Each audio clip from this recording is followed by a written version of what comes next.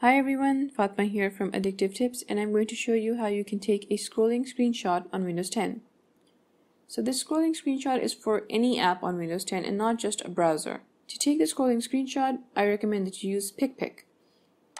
It's a free app and it doesn't have any ads. Go ahead and install it and then run the app. On the start screen, you have to click the Take a Scrolling Screenshot option. And before that, it's a good idea to already have the window for the app open that you want to screenshot. I'm going to go with File Explorer here, and I'm going to activate the scrolling screenshot. And once the scrolling screenshot activates, you have to select the scroll area. I'm going to select this area here, and this is where I can scroll through all the files that are currently open in File Explorer. And I'm just going to click, and that's what tells the app to start taking the screenshot, and you can see that it's going to start capturing them automatically and then scrolling on its own.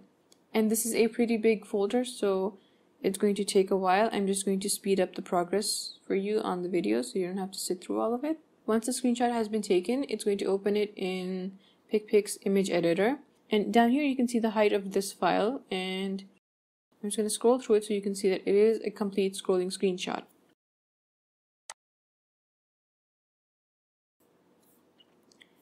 Thanks for watching. I'll see you later with more tech tips.